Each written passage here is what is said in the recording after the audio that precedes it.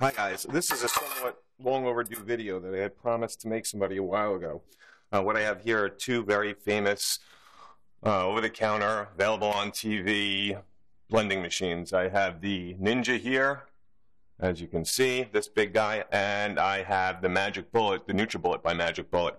Both of these claim that they can make juice and essentially purify and liquefy everything. So what I'm going to do is just show you the difference between how these work. I happen to know which one works better because I've used them both.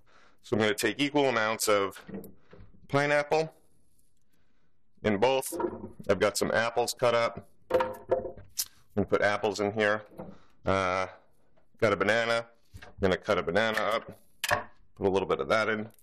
Each of these, and I'm going to use a wide variety of things so you can see what the capacity is of these and just what they're capable of doing. I have some kale. I'm going to put equal amounts of kale in both of these. I've got some frozen blueberries, and to be fair, I'm going to use about a quarter of a cup of each. Blueberries, and for you health nuts, I've got flaxseed here. And this, I know, one of these machines can actually pulverize, and the other one can't. Alright, to make it easier, I'm going to put, I usually do this, either almond milk or acai. I'll put a half a cup of each in here. That's a half a cup here, half a cup there. And where's the blade for this? The way this works is this blade just, sorry, I have the ring on here. This blade just screws on and goes in here. And once again, to be fair, I'm going to start these at the same time. Turn the power on, and I'll put this on the highest power, which is 3. And let these go for about 30 seconds.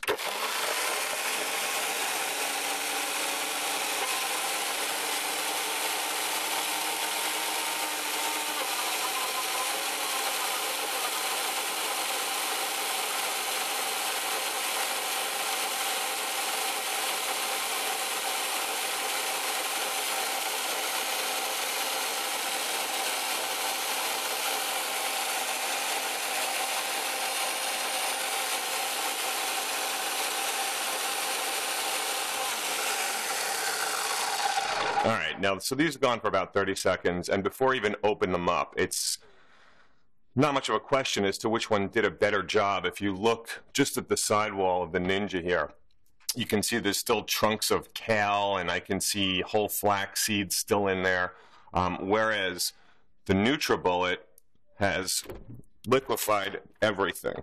So I'm going to open this up and just show you, and eventually what I'm going to do is just take whatever's in that Ninja and stick in the Nutribullet. But everything here has been completely liquefied. Whereas everything in here is just a jumble of mush and stuff that really isn't drinkable. And it's not like anything's been broken down where it could actually be liquefied. So just to show you the difference,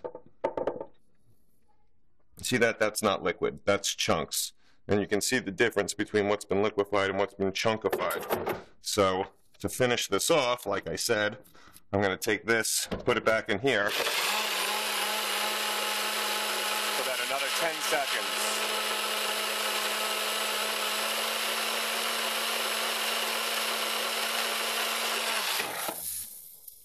And then if we look in here, you'll see it's been completely liquefied.